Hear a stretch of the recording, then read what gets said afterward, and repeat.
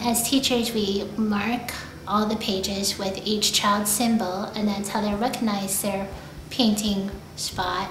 They all have their own painting cloths. And so we set all that up ahead of time. We soak the paper, we get the jars ready and put the pigment inside the jars. It makes up our paint fresh because what we use is natural pigments that have no preservatives, and once they are mixed with water, we do need to keep them cool and refrigerated so that they stay fresh. Then once the children come in, if we're telling a story, they all gather around and watch the teacher paint as she tells a story. And a little bit of yellow from the fallen leaves on the ground.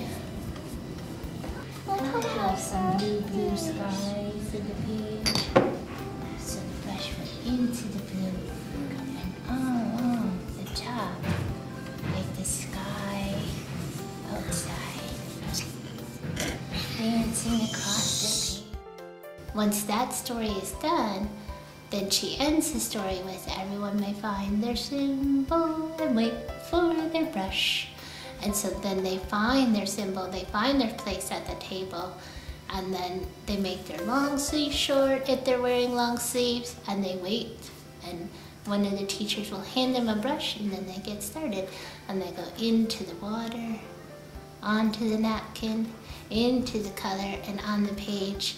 And that's where the magic sort of happens, because once that color first touches the page, and the page is wet, so then the paint just flows and moves. It has its own process, and all the children are doing is helping that process along and feeling the paint move on the page and dancing ever so lightly and ever so gently across the page, filling the whole page with color. And it's just, they go somewhere while they do it, and it's just really neat to watch.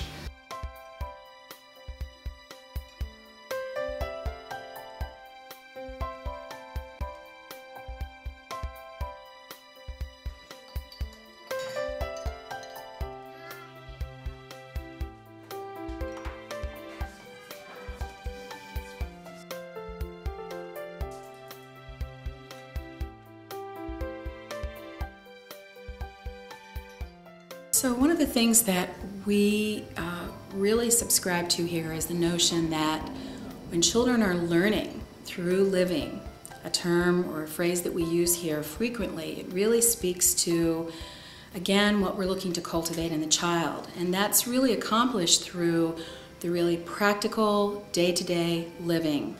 It does so much for cultivating a sense of autonomy, capability.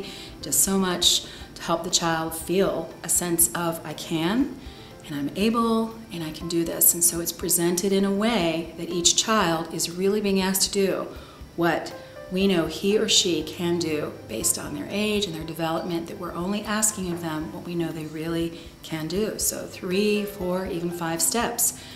The age of a 4 or 5-year-old is entirely doable. We just make sure we give them the opportunity to do that.